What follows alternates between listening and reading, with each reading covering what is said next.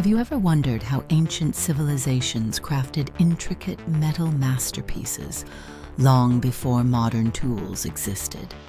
The answer lies in the lost wax casting technique, a process that dates back over 6,000 years to ancient Mesopotamia and Egypt.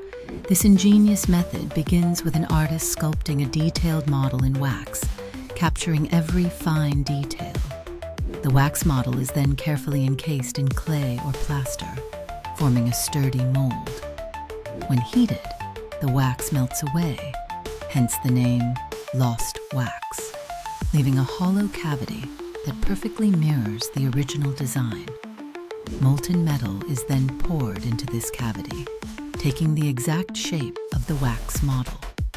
Once cooled and solidified, the mold is broken open to reveal a precise metal replica, often requiring minimal finishing.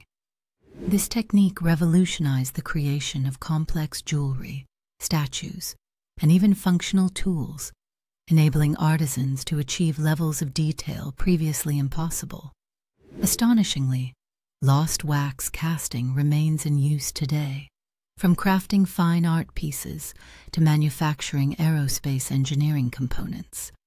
Its enduring legacy highlights human creativity and technical skill across millennia. What would you create if you could try lost wax casting? Which ancient invention do you find most impressive?